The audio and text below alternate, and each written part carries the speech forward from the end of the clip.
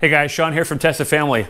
I've been having some issues with the onboard charger with my Zero electric motorcycle. In this video, I'm going to show you the problems that I've noticed with the charger and what I ended up having to do in order to fix that charging problem. Unfortunately, it involved a trip to the dealer. Let's jump into that.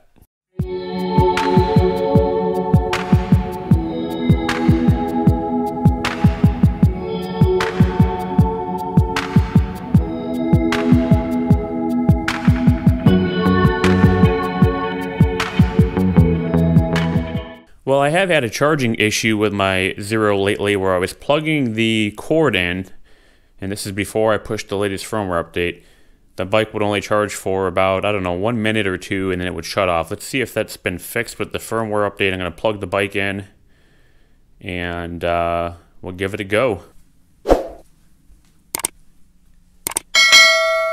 Okay, we are charging. That's good. We are charging. You can see the green light here, 67%. Let's go over here to the battery screen. And this is great. Shows that we have a 2 hours and 44 minutes till full charge. We're at 67% state of charge. Charging at 5 amps, 530 watts. And cell balance of 8 millivolts. The bike's been sitting for a good month or so. Just haven't had an opportunity to ride, so that cell balance, hopefully we can get that back in check. And we'll continue to charge the bike and see if it stays on here for more than 1 minute like we had before.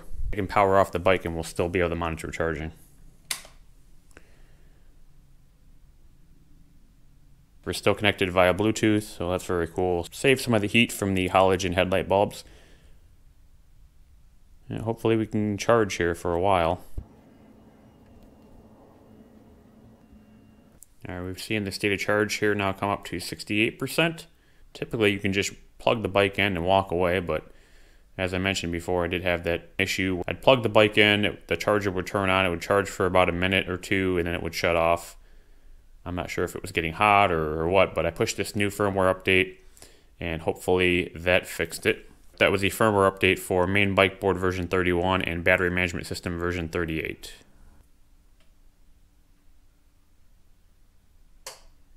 Oh, okay. Here we go. The charger just shut off. We were plugged in for what, 2 minutes, and now we're not charging anymore.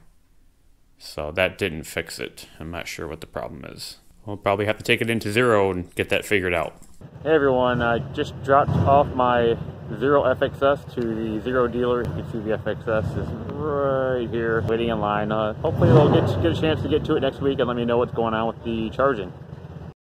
19 days after dropping off the bike, I decided to email the dealer, and I received this response. Hi Sean, we have begun to diagnose the problem, but I am sorry we do not have an update for you at this time. Unfortunately, we will need some technical assistance from Zero, and they have been closed since last week. They will reopen on January 4th, and we will then get the problem confirmed, which we believe is the charger. But because it intermittently works, we need to confirm there is not an underlying issue. They will contact me with an update as soon as they have further information. Then on January 6th, I received another reply from the dealer saying the charger is confirmed faulty, and they believe that it's the only issue. The charger cost by itself is $750 plus tax, and the labor to replace the charger is $60. They already had the charger on order, and they just wanted me to confirm the replacement of the charger. In an email reply back, I asked a couple questions about the onboard charger versus the Delta Q, and the response here says they have Delta Q external chargers in stock for $600. The onboard charger is certainly convenient, and your choice on which one you would like to use. The new onboard chargers are updated from when yours was made. The resale value of my bike would definitely be less if the onboard charger was not working. The dealer would allow me to keep the old faulty charger, and they did not know why it failed. The dealer also passed along that parts are warranted for 30 days, but this actually turned out to be incorrect. I decided to email Zero and double check the parts warranty. They said, hello, to answer your earlier question, they're constantly reviewing and improving the product, so if I were to purchase a new charger, I would receive the latest iteration, and if I did purchase the new charger, it would have the parts-only limited 1-year warranty. So my decision was to either choose the new 720 watt onboard charger or the new 1000 watt Delta Q offboard charger. The onboard charger was $810 plus tax, and the Delta Q is $600 plus tax, a little bit cheaper. But with the new onboard charger, my bike's resale value would remain higher, and I would only have to carry the charge cord. With the Delta Q, I'd have to carry that in a top box. I decided to opt for the onboard charger for the better resale value of my bike and the convenience of only having to carry around the charging cable.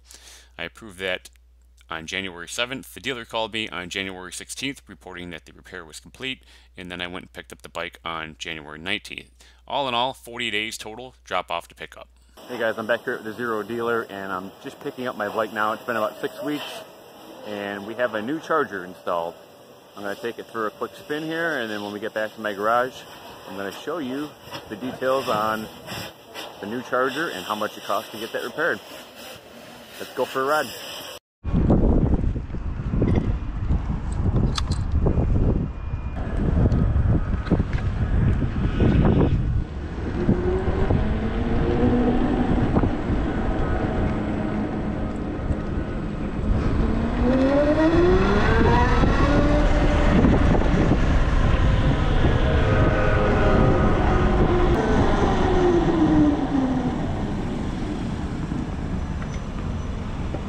Hey man, how you like that thing? I love it.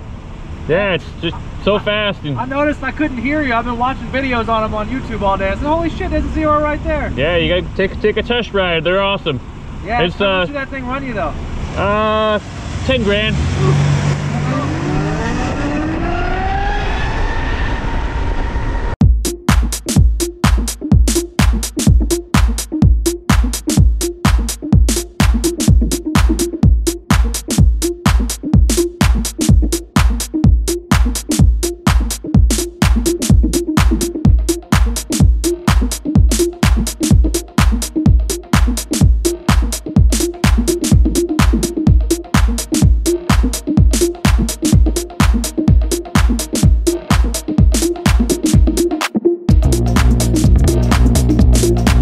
Alright guys, I've got the Zero FXS back from the dealer.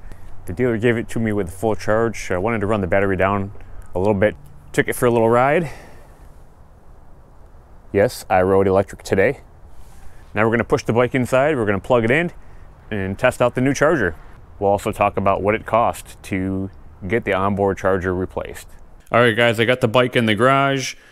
We've got it powered on. There's 50% state of charge here showing up on the dash and 50% state of charge showing up on the paired Zero Motorcycles app. The battery voltage right now is 102 volts and the cell balance is between 9 and 10 millivolts. I'm going to go ahead and plug the bike in and we'll test out the new charger.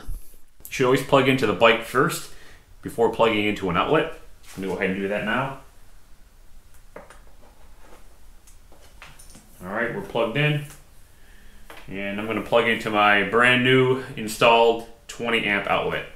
More than what we need, but I always like to have more than what I need just to make sure that the power is there.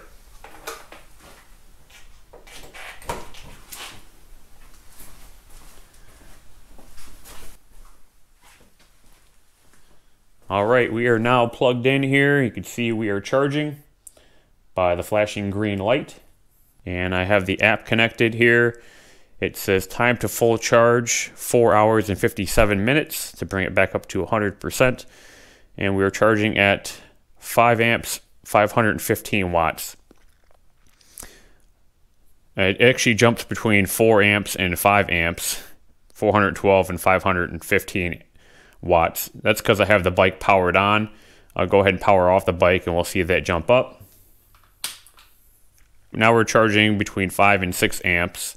Which is an equivalent wattage of 515 watts to 618 watts. Not sure why we can't get the full 720 watts. I think that's because that's DC and we're getting some sort of loss here between the AC coming in and the conversion to DC.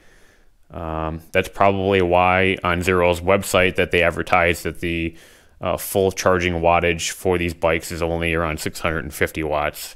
They must be figuring in a little bit of a loss there. But definitely a good question on why it jumps around between 5 and 6 charging amps and 515 and 618 charging watts. I actually reached out to Zero to inquire why I wasn't seeing 720 watts charging and why I was seeing the fluctuations between the 500 and 600 watts on my Zero app.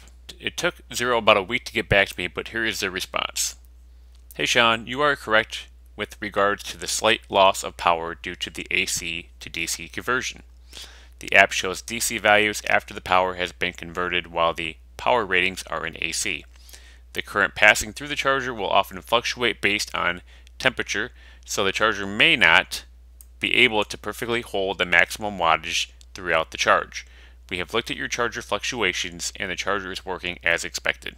Glad to have the bike back together. We'll get it charged up to around 60%, which is the recommended state of charge for storing the bike from Zero. Not planning on riding it. It is the middle of January and still rather cold.